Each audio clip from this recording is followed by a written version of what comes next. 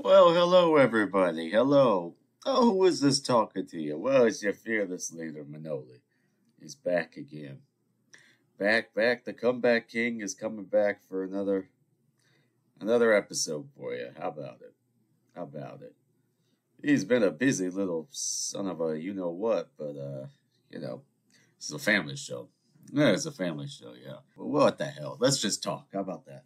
Let's just talk, and what happens happens. We like to go off the rails here, so it is what it is. I'm sitting here like a 90-year-old man. I got my robe on. I got these new glasses. They block out the blue light. Have you heard about this? The blue light.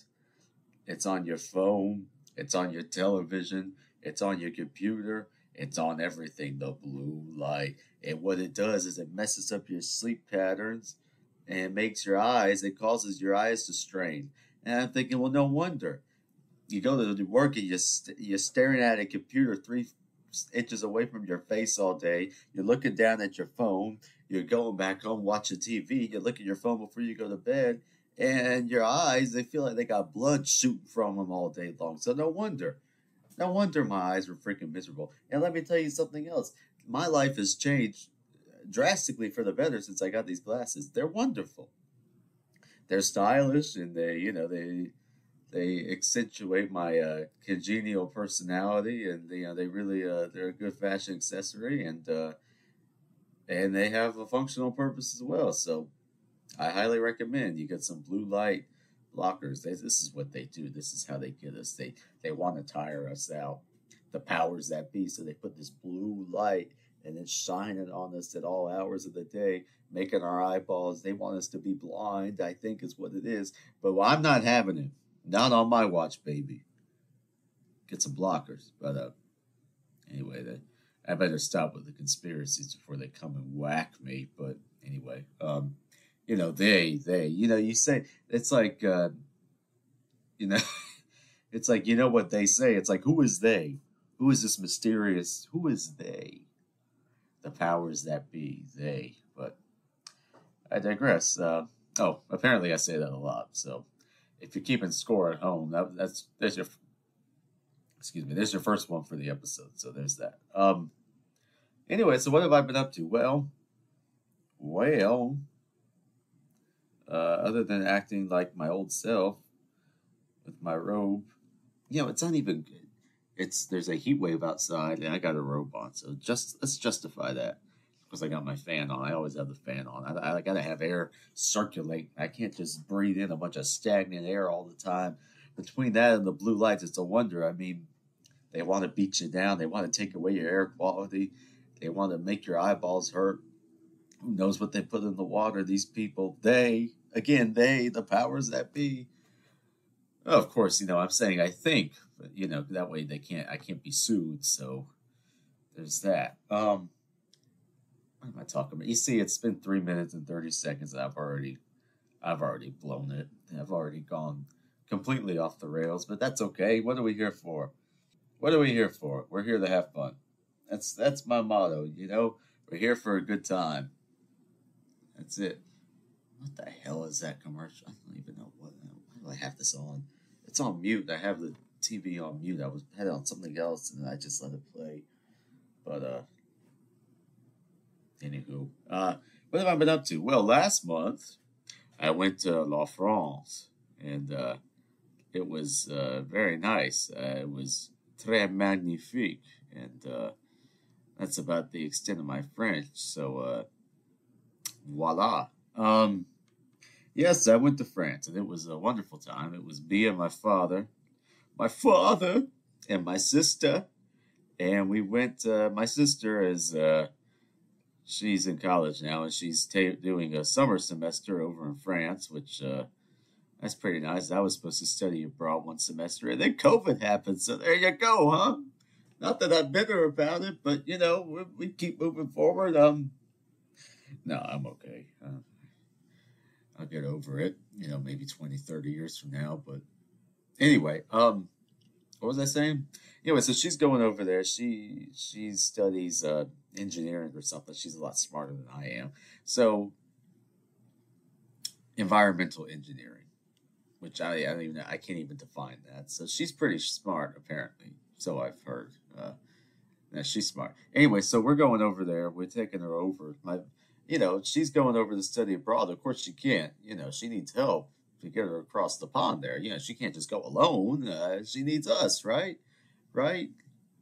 At least that's what I told myself when I agreed to tag along with her and my father. So, yeah. So I took off. I took off that Friday, and I took a half day actually, and I went to the airport, old Charleston International Airport, and it's really easy there. It's about the size of a parking lot, and you just kind of go in, you check in, and of course I get pre-checked through my job, and so I kind of just waltz on through. You have to take your shoes off, you keep your belt on, you have to take off your jacket, don't have to remove your computer. This is a wonderful thing, uh, the pre-check, but I'm very lucky. So let's just put it that way.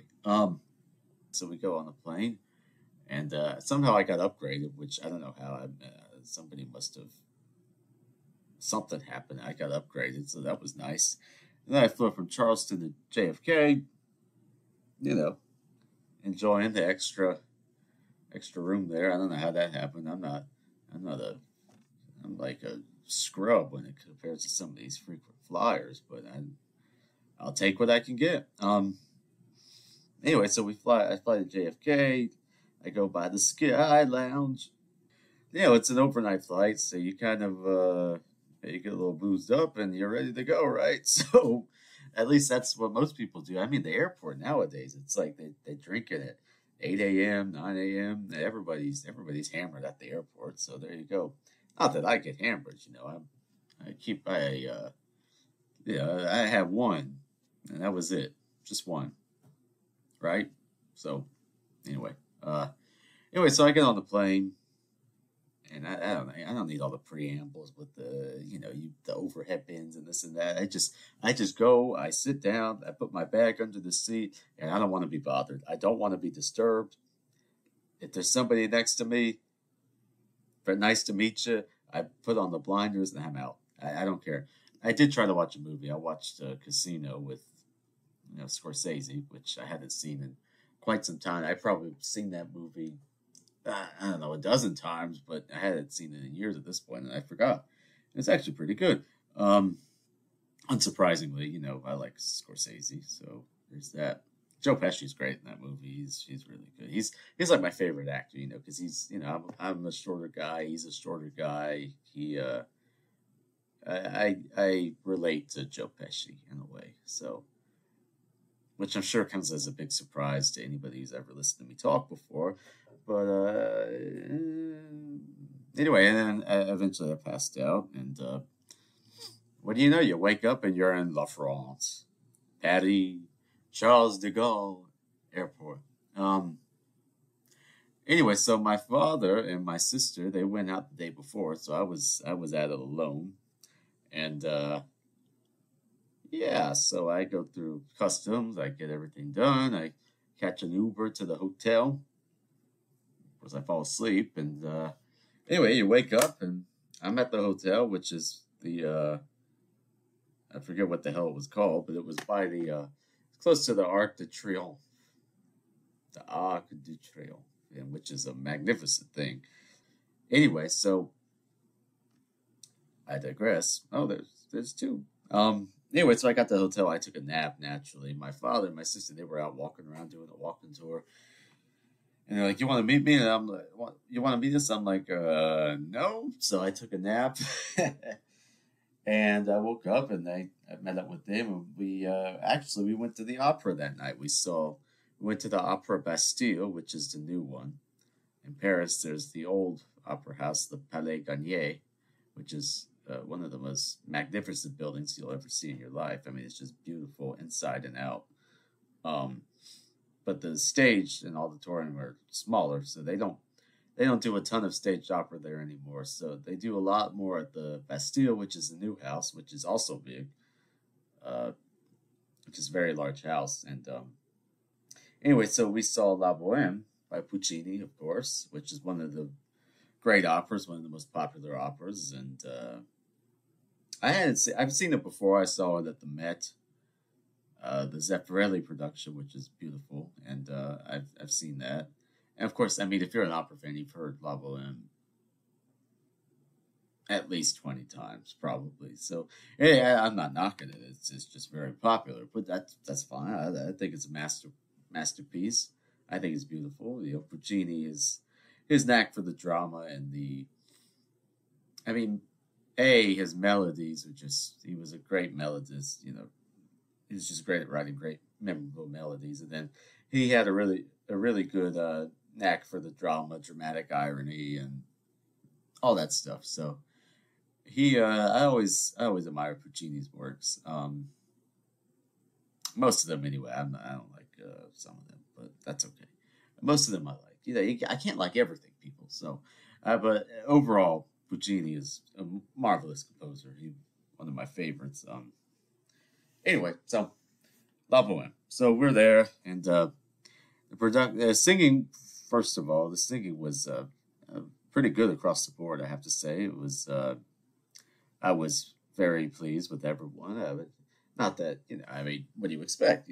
These are professionals; they know what they're doing. So, musically, it was a very good performance. Musically, direction was good. The singing was good. Everyone was audible and doing their best. And no, I mean, they sang it well. So that's good. The production was interesting, and another example of this new tradition we have of overcomplicating things. I'd say, director's theater, they call it. Anyway, so the production was it was on the moon instead of Paris in the 1800s. It's on the space station on the moon, and there was like a whole nother plot going on concurrent with what was supposed to be the opera's plot. And most of the actors, they had one guy was acting and one guy was in a spacesuit trying to be the character. So Rodolfo, there was two of him on stage almost the entire time. They were moonwalking, and I'm sorry, it's just why I don't know why they do this. I don't understand. I didn't understand what the concept behind the production was. It was unnecessary, to say the least. I like the traditional productions. I guess if you live in Europe, you see operas everywhere. So I mean that's fine. But I don't live in Europe. I live in Charleston, South Carolina. We don't have much opera. And if I want to, I mean, if I go to the opera, I would like to see something that's true to the intentions of the composer and the librettist. But I guess that's too much to ask for these days. But and I'm not trying to knock. uh, I'm not trying to knock anybody involved, but it was not for me. Let me just say that it was confusing. I mean, La Boheme is a charming thing. This made it like depressing. Like everyone died at the end. They took off their helmets on the moon and suffocated. So there's that. But anyway, but yeah, the production was a no for me, but the singing was good. So you could just kind of close your eyes and imagine that you were watching a traditional production. But yeah, I just and here's the other thing. I've seen La Boheme. My father and my sister never seen La Boheme. They probably wanted to have the real experience, but it's okay. It is what it is. The singing was good. And at the end of the day, you're mostly there for the music, so I guess it's okay. Um, I guess am I going to get in trouble with the powers that be there? Oh, you don't like the director's theater? No, I don't. I would rather just let's just play it the way it's meant to be played. These works do not need our help. Essentially, they don't need our help to try to update it or make it relevant or with the times or whatever the hell. Moving on, man. But yeah, overall, the singing was good, and that's good. That's good. Musically, fantastic. No complaints. Anyway, moving on. So we went to dinner, had some champagne, some soul, which is marvelous. Dover soul. I mean, her is it Dover sole or is it? Anyway, I had some sole, the fish, and it was really good. Uh, I actually had that a couple times while I was there. It's one of my favorite things. Nothing like a good sole, and I have to say the food over there is just oh man, it's so good. I mean, you're walking through France. I mean, you're walking through the streets of Paris, and there's hundreds and hundreds of restaurants. You could go into any of them, and chances are it's going to be pretty freaking good. The prices aren't so bad. In most places, it's okay, and the food is good. You can tell the ingredients are fresh, and it's good food. And then you're walking so much, you basically just walk it off. So I mean, the food is just fantastic. I mean, just fresh ingredients. It's good. The people are nice. Everything is good. And I mean, that's one of the highlights of the whole thing. I mean, it's just the character of the French cuisine is really nice. Really really good. So there's that. I really enjoyed the food. What else did I eat? I mean, I had sole. I had duck quite a few times. I had you know mussels. I had it all, man. I ate all the stuff, all the all the foie gras and all of that souffle. Uh, they have the one of the specialties there is this egg and mayonnaise thing. It's like a deviled egg with mayonnaise. It's pretty good. Um, I usually like mayo, but it's different there. So I mean, everything was good. It was really. I mean, the food was its own thing. I mean, I must have ate a metric ton while I was over there. So it was good. Omelets and croque madames and croque monsieurs and all that stuff. And it was the food was really good. So there's that. Unsurprisingly, but you know, I had to make a mention of it. I mean, wherever we ate was fantastic. I mean, that there wasn't a bad meal on the entire trip. Anyway, moving on. So the next day, we went to Disneyland Paris, which was very interesting. My family are big Disney. We went to Disney a decent amount when I was growing up. It's not too far from us, from Charleston to Orlando, nothing. So we went a few times, and it was. I've been to one in Anaheim too, so that I went there in 2017. And so, but I never thought I would see the French version, which I guess things change. It's really easy. You just get on the train. It's not that far. You get on the train from Paris and you just go, and it was interesting. I liked the design. I thought it was well. It looks like the grounds and the structures. I mean, it looked really cool. And then they had the rides. They had Pirates of the Caribbean, Haunted Mansion, all that stuff, and they had they had good rides. And the funny thing was everybody was because if you go to Disney in the States, it's like you don't see anybody smoking or anything, but here everybody was smoking. Everybody just walking around puffing on cigarettes. I don't smoke, but I just thought it was funny. Different culture.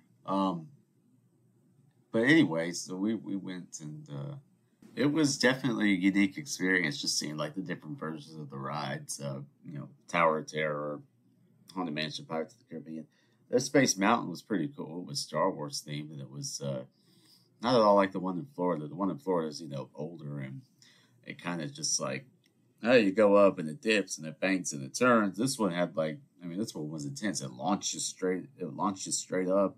It had loop to loops and corkscrews. I was like, man, this is not the Space Mountain I'm used to. It was Star Wars themed, which I'm a big Star Wars fan. So it was like you were flying on the Millennium Falcon with lasers going off and shooting things. It was pretty cool. I really liked that. Um, but yeah, they had the Ratatouille land. They have that ride in Florida, but I never done it. I never saw it, and that was pretty cool too. Which I guess is fitting, seeing as where we were.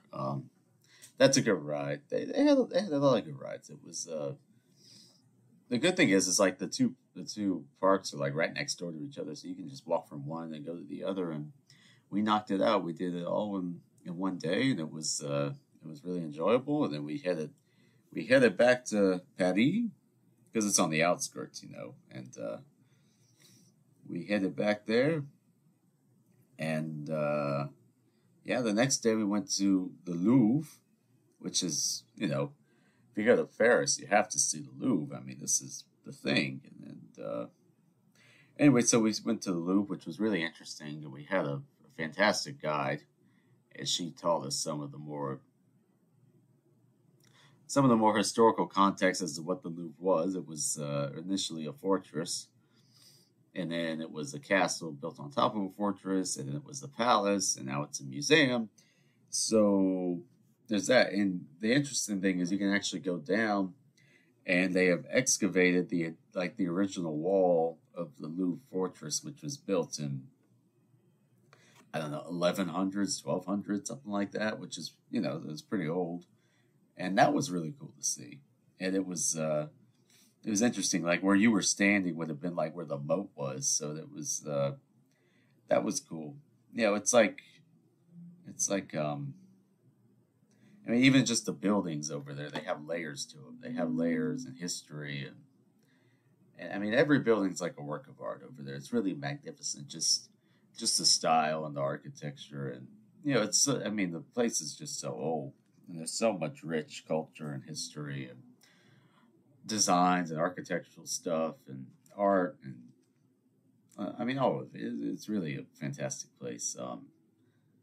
Anyway, so that's kind of, I really enjoy that about the city. Just like almost every building's like its own work of art. Not like today, man. The buildings are depressing. And anyway, I'm moving on.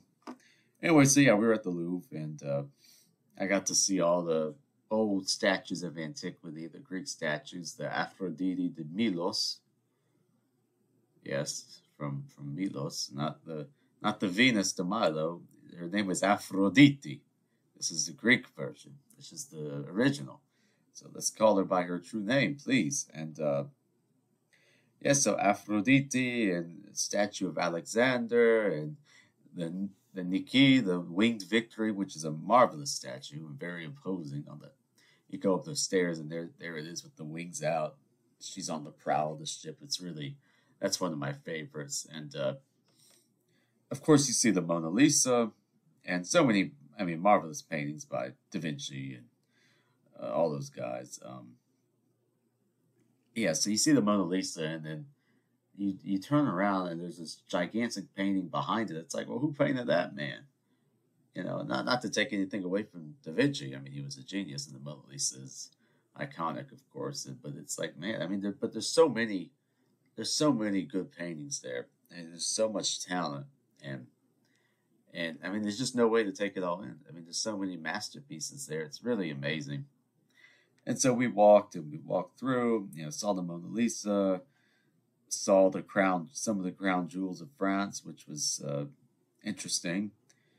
And the room that the crown jewels are in, the room was fashioned by Louis XIV, and he fashioned it basically as for his mother to stay in there because she was in charge for a while, and she didn't want to relinquish control to Louis XIV. So he basically designed this really elaborate room in the Louvre. It's very beautiful, very beautiful. But he basically put his mother under house arrest there and said, "Okay, now you just stay there. This is your gilded prison cell." And well, I don't know how that. He wanted to control Louis, but there you go. Anyway, but that's where the crown jewels are, and that was pretty cool. I hadn't seen those before. I've been to the Louvre.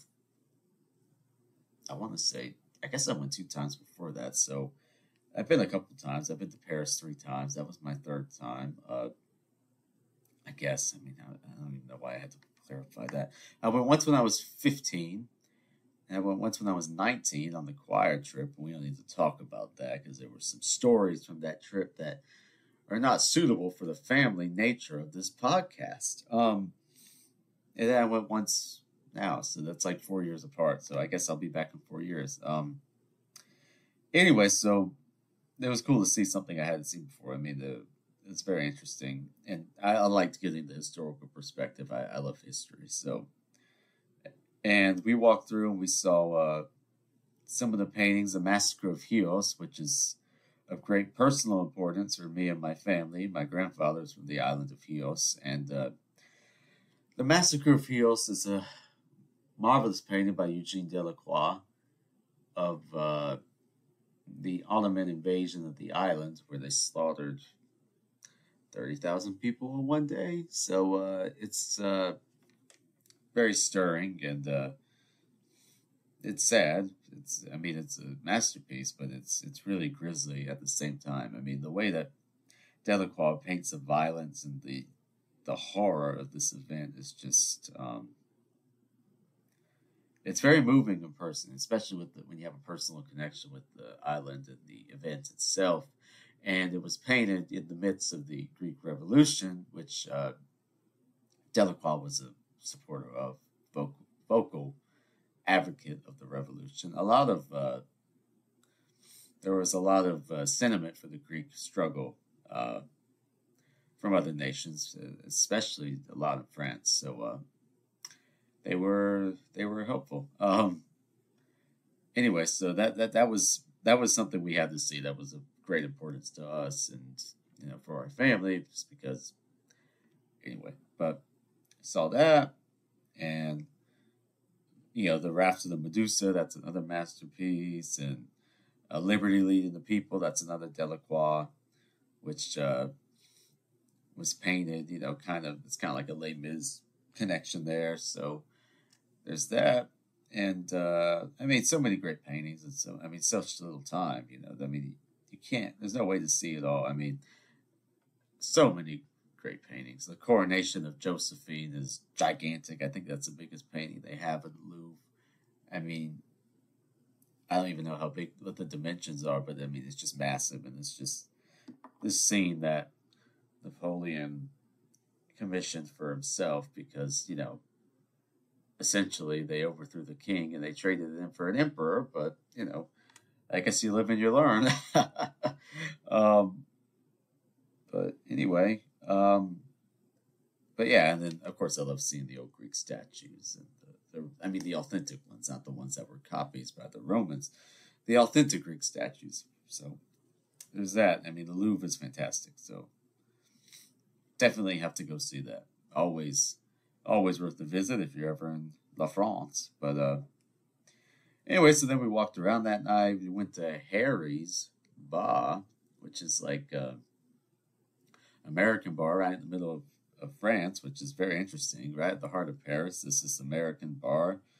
It has like the pennants of the college football teams and stuff, and it's pretty cool. So we stopped there. Apparently, it's very famous, and had a drink, walked around. We walked up and down the Champs Elysees, which is nice, especially at night when it's all lit up, and the Eiffel Tower is lit up at night. It's beautiful, and it has the flashing lights and the beacon. It's really something. And so yeah, we walked up and down there, up and down the Champs Elysees, all the way back to the Arc de Triomphe and back to our hotel. So that was a good day. The next day we went to Versailles, or some people like to call it Versailles.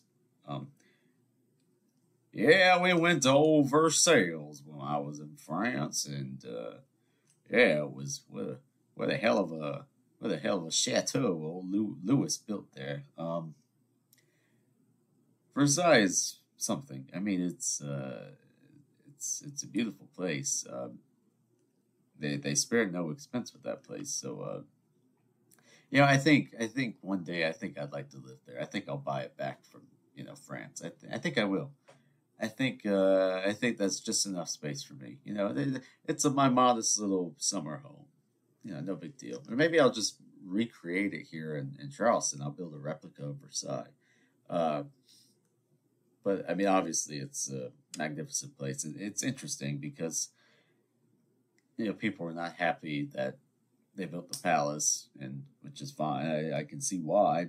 And then all of these years later, now they make a ton of money off of visitors from the palace. So there you go. I guess they recouped on their investment. But I mean the place is beautiful. It was raining there. It's always, I like to talk about the weather.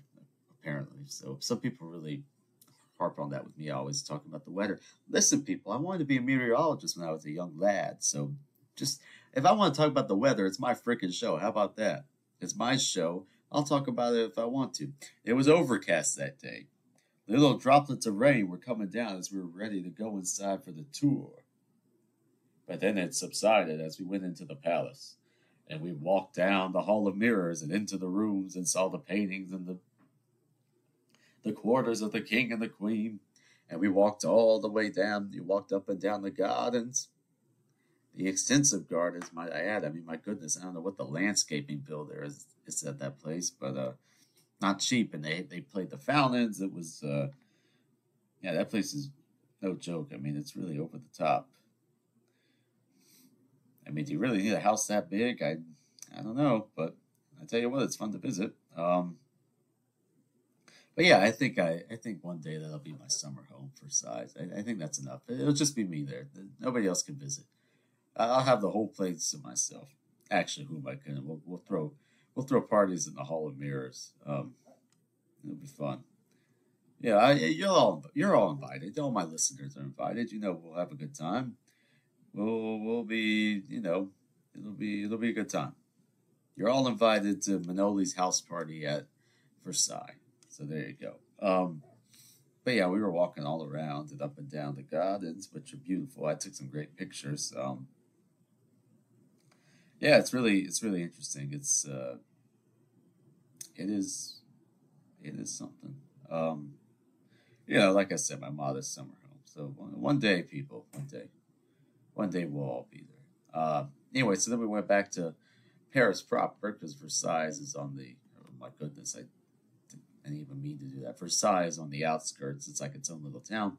I actually have an opera theater right there at Versailles, which is interesting. I said, can I go see it? They're like, no, you can't sign up for visitors, and there weren't any performances while we were there. So, oh well. But apparently, it's this really tiny theater that was built during the reign of Louis XVI, which is the one that they beheaded. So there's that. But yeah, apparently they do a lot of Baroque stuff naturally, which is you think about Versailles, you think about Louis XIV and Jean Baptiste Lully, the composer who wrote for Louis XIV, and Louis XIV danced in the shows that he did, and so you think about that aesthetic, so to speak.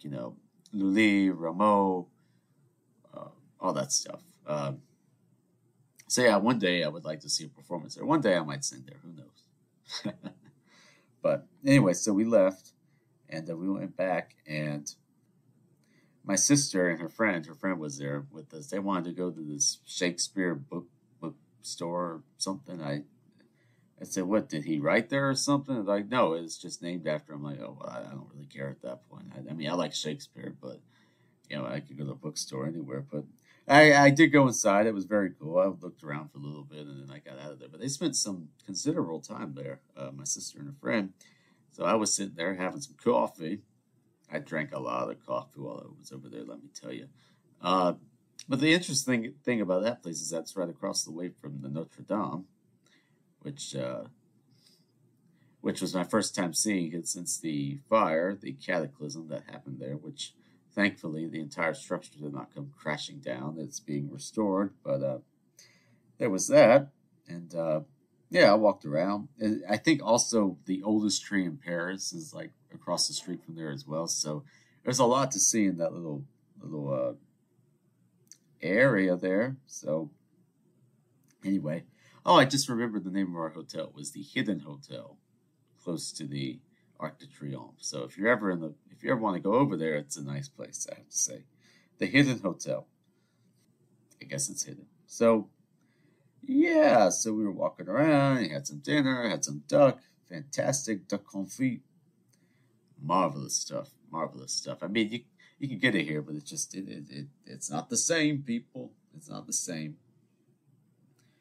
So yeah, that was the one day. And the next day we had to take my sister to she is not studying in Paris, she's studying in Lille, which is close to Belgium, which is close to Brussels. Wow. Wow, Manoli. Yeah, Belgium is close to Brussels. Who would have thought? Can you tell that I've been busy. My mind is going 100 miles an hour. I cannot speak intelligently anymore. I sound like a babbling idiot, but that's okay. You know, I'm sure you people get a kick out of it, don't you? Yeah, you sickos, you people listening to the show. You're just laughing at my idiocy per usual. What am I? What am I, a jester over here? I'm here to amuse you. Funny how? How am I funny? I'm like a clown. I amuse you. I make you laugh. I'm here to amuse you. I digress. No. Now I'm conscious of saying that, and I'm going to stop saying it so much. So, whoever, the person that pointed that out to me, Sarah, the person that pointed out to me that I say I digress a lot, I hope you realize that now you've ruined it for everyone. How about that? How about that? How does that feel? That's okay. I'm going to keep saying it just for you. Just for you. I'm not going to let your nitpicking, detract from this whole experience. Because I got other listeners I have to take care of. I have to make sure there's something for everybody. So, anyway, so we went to Lille, which is close to Brussels, which is in Belgium, if I could say it right. So, yeah, that was interesting. We dropped my sister off. She was with the group, and he said, "All right, Markella, have fun." And we had to do some shopping for her in Lille, so we went to the supermarket, which was an interesting experience. Always getting tired. Anyway, so we walked around Lille, and it's a charming little town, let me tell you. I mean, it's not really a town; it's more like a small city, but very charming. I mean, beautiful, beautiful buildings, beautiful architecture, beautiful churches, beautiful everything. The people were nice, the food was good. So I enjoyed my time there. It was brief, but I enjoyed it. And so we had to stop by the supermarket to grab her some stuff, which was interesting because they had some stuff I had never seen before. And it goes shopping in the foreign country. Just go to a supermarket. It's a whole event in itself. It was in this fantastic mall. I mean, the mall was beautiful. And then, so yeah, we took it to her dorm. We got her settled in, and I have to say, her little her little dorm there is pretty nice. She's got a single dorm. It has bathroom, shower. It has everything you can need. So I was like, "Oh, Markella, you're doing well. Good for you. Have a good time." And we said our goodbyes, and that was it. We went on the train back to Paris. Um, and the interesting thing about the train is that you get on the train, and I mean, you get into your compartment. It is deathly still and deathly quiet, which I think it's great. I don't know why we have to talk to each other all the time. I think it's great. I don't want to talk to. I don't know these people. You think I want to sit down and have chit chat with you? I'm on a train. I want to just sleep or you know, listen to some music or something. I need to talk to you. And let me tell you, at one point there was a guy who was sitting. He was talking on the phone, and the I don't know who ratted on him, but some guy on the train walked in and he said, "Excuse me, you need to either shut up or get out and take your call inside the compartment." I was very impressed by that. So, I mean, they weren't messing around on that train. If you talked, you were out. Um, so there's that. Yeah, it was interesting. It was an interesting experience. I thought it was great. I slept. I like to sleep. I don't know if I made that clear. I like to sleep a lot. So I could sleep anywhere. I could sleep standing up in the rain. I could sleep. If I'm tired enough, I will literally sleep standing up. Where if as long as I can like kind of lean my head, I'll fall asleep, which is sometimes dangerous. But anyway, so I slept. And later that night at the Theater Champs Elysees, we went to a performance of Monteverdi's The Coronation of Poppeo, which, if you listen to this show, you know I'm a great fan of Monteverdi's. He's one of my favorite composers, and so this was actually the first time I got to see one of his works live. So it was exciting for me. Coronation of Poppeo was his last opera, one of the most famous of its time. Definitely a masterpiece. It's an interesting work. It's taken from an episode of Roman history when the Emperor Nero wanted to divorce his wife, Octavia, to marry his lover, Poppaea. And basically, the plot revolves around them trying to get Poppaea on the throne so they can, he can just be with her. Anyway, so and there's the philosopher Seneca as a major character, and he's a bass, and it's one of the great bass roles in my opinion, and a role I very much like to sing one day. I've sang his death scene. So basically, he's the only person willing to stand up to Nero. He tells him that it's a terrible idea. It's bad. You have to do the right thing. And Nero says, "I don't want to hear it." And he orders Seneca to commit suicide. He kills him, but he makes it look like a suicide. So that's a great scene, and I've sang that scene a few times, and it's one of the great, marvelous bass roles, like I said. So, and the work is interesting. Lots of characters. There's, I think, almost 30 roles in the opera, but you could do it with about 11 or 12 singers, and I think that's how many they had there. It was 12.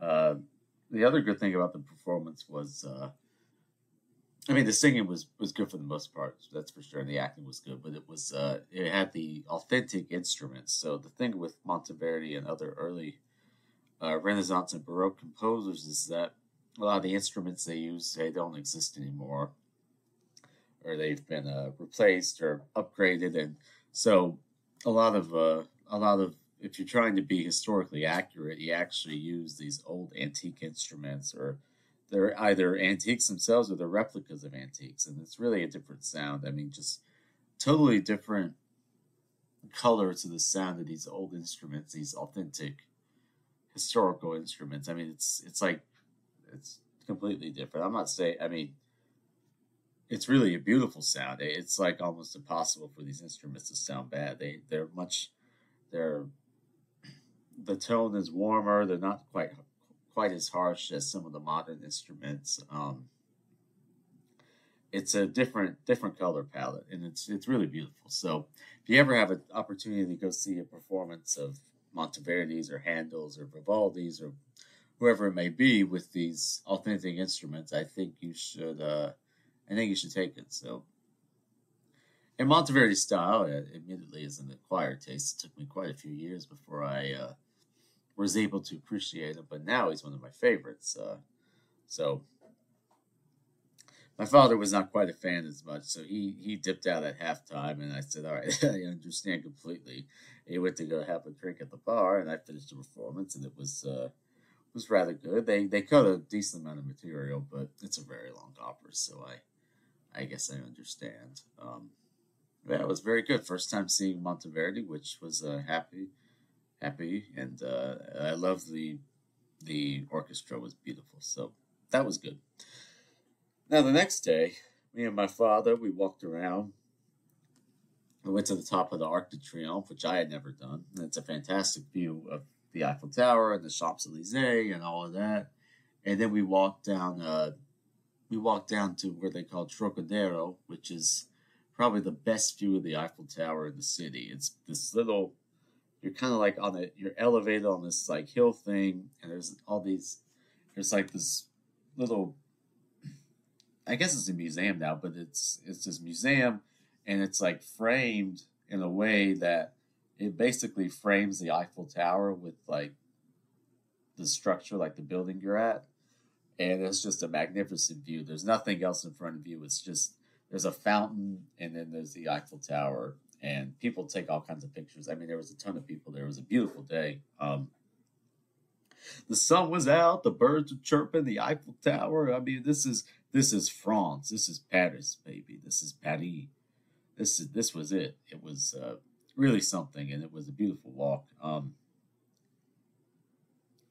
And also there was the Maria Callas apartment, which is where she lived the last few years of her life. She actually died there, Maria Callas, which, if you've listened to me talk before, you know that she's probably, I mean, she is my favorite singer, so there's that. You know, she was a great Greek opera singer of the 20th century, and so we had to go pay homage. Her apartment's like right there. It's like a 5-minute walk up the street. And they actually renamed that street, part of it, to they call it the Allée Maria Callas. So that's a nice tribute. So we got to see that. And we walked down, we walked under the Eiffel Tower, we saw it all. It was a great walk, and it was a good thing. And then me and my dad, we went to my friend. I have a friend over there. His name was Roman, and Roman was the hotel bartender during the infamous University of South Carolina concert choir tour trip of 2019. And so I got to know him pretty well, so to speak. And he's a great guy. We've kept in touch over the years. And it's like, Roman, I have to come see you. And he's like, yeah, come to, I work at a new bar now. It's great. It was called Recounts, and it was really cool. They used only vinyl records for the music, which I like because I collect vinyl and LPs, and yeah, I'm that obnoxious, so I collect the vinyls. So they only use vinyls there, and he made some great cocktails. It was great to see him. He's a hell of a bartender. He is the best bartender in France. I'm gonna call it right now. Maybe possibly the best bartender in Europe, my buddy Roman. So if you're ever in Paris, you have to go see Roman, have him make you a cocktail. He's a great guy. He's a funny guy. He's a good conversationalist. He has some stories about me. You know, maybe if he comes on the show, he'll devote. He will. What the hell is that word? Divulge. He will divulge them. And maybe I shouldn't have him on the show just for that reason. I don't know. Some things are better left unsaid. But I digress.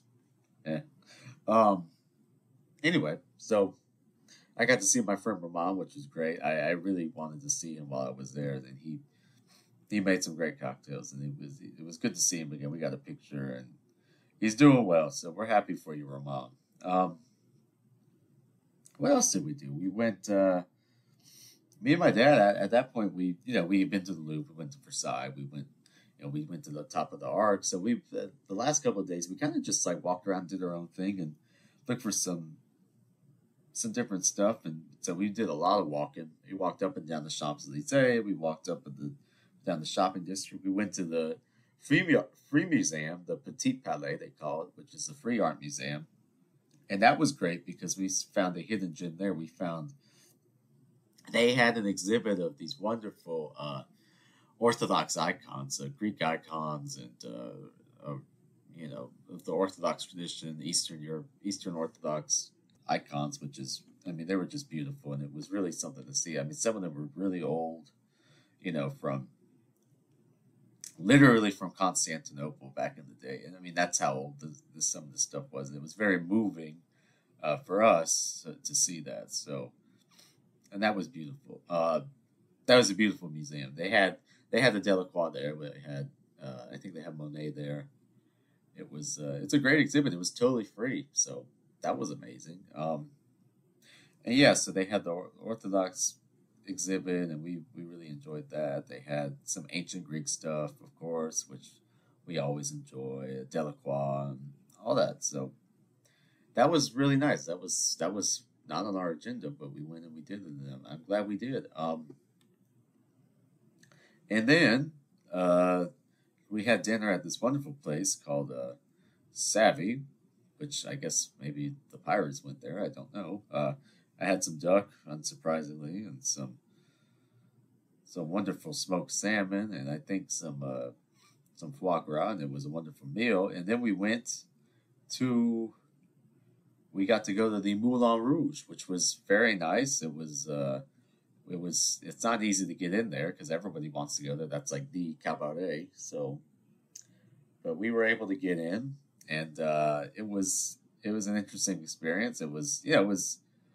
It's old, it's old Paris. It's a classic. It's an institution, and it's taken on a life of its own. And it was great to see. I'd never been there, so the show was great. I mean, it was a lot of fun.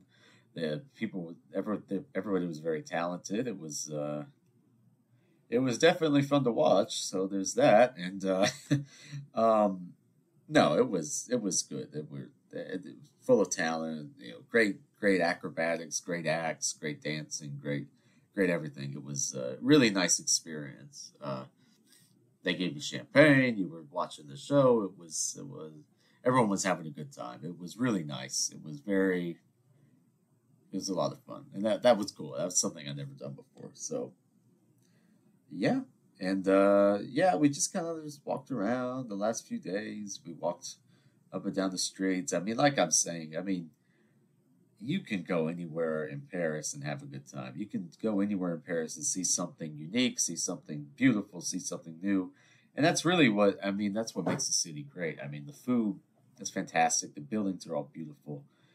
You can just walk up and down the street and you're going to find something to see, something good to see, something worth seeing, which is, I mean, you can't say that for everywhere. So it's, if you ever go, I mean, go and enjoy it. It's really a wonderful place, and I've been there 3 times, and I am not tired of it since. So hopefully, I'll see you back in another few years. Like I'm saying, I mean, you found some hidden gems. We actually happened upon the Greek embassy while we were there. I was like, I'm going to go knock on the door and see if the ambassador is there. I'm sure he would have talked to us, if we spoke Greek to him. So, us Greeks, we stick together. You know what? There's no when we find each other, it doesn't matter who you are. We're we stick together. So that was pretty cool to find the Greek embassy. And like I'm saying, I mean, you just walk around, you see wonderful things. So I mean, it's a great city. It was. I had a great time. It was a wonderful trip. I hope I didn't bore you too much with my description of it, but I had a good time. And oh, let me tell you, I mean, I was on cloud 9 while I was there, and then I got the I went on the flight back, and me and my father, we had separate you know, he flew Air France, I flew Delta, so we were on totally separate things. We went to the airport together, but that was it. He flew back through, I think through JFK, and I flew back through Atlanta. So we basically we basically went to the airport together, and we split up. And I tell you what, I was on cloud 9. Paris, it's wonderful. We did so many things, saw so much art, beautiful. And then I'm sitting on the plane. I look to my left, and across the aisle, the woman next to me, she's got her bare feet out. She's got her bare feet out, and she's like inching them closer across the aisle to me, and I'm like, oh no! It's like I was just in France. I was in Paris. I was enjoying myself, having beautiful food and champagne and cognac, and watching opera and seeing art, and then I'm stuck next to this woman's smelly feet. It really it brought you back down to earth, let me tell you. So it was like, well, back to the real world, Manoli. So there's that. But oh wow, what a trip! I mean, my sister's still over there, so she's having a grand old time, and it was very nice. I was there for about 10 days. I mean, I think I left May 19th, and I think I came back May 29th. So I mean, a couple of days of travel days, but so what's that, like 8 days in Paris and in France? I mean, what could be better than that? I ate some great food. I saw some beautiful architecture and art and music and nice people. And I saw my friend Roman, and I saw some things I'd never done before. And it was a hell of a trip. What can I say? And I try to block out the ending there, the flight. I kind of just purge that from my mind. So that's the last time I'll think about that. That little coda on the end of my trip. It's like yeah, back to the real world, Manoli. No, no, let me keep this thing going. But no, you shatters your illusions. But it's okay. It's okay. I just can't imagine why would you go barefoot on an airplane? Those things are filthy. And then I went to go use the restroom, and there was somebody in there. They had locked the door. I'm like, excuse me, that's just pull the sliding lock. Is it that hard? Do we not know how to go to the bathroom anymore? I mean, what in the world is going on with the airplanes and the flying and this and that? Oh, it can't end without going on a rant. You made it the whole episode, and now you got to go on a rant. Just focus on your trip. Yeah, the flight. Let's just ignore the flight. How about we focus on the trip, the nice da da da da da da da da da da da da da da da da da da da. Yeah, it was nice. It was Paris is a beautiful city, and I had a good time, and it's a wonderful trip. So I think I'll leave it at that. I will see you next time. I hope you have a very nice Fourth of July weekend. God bless America and all that stuff. So I'll talk to you soon. Okay, sooner rather than later. It's been too long. Okay, you know, sometimes we grow apart, but I'm always here for you. Anyway, I'm gonna leave it at that. So have a great day. Talk to you later. Goodbye.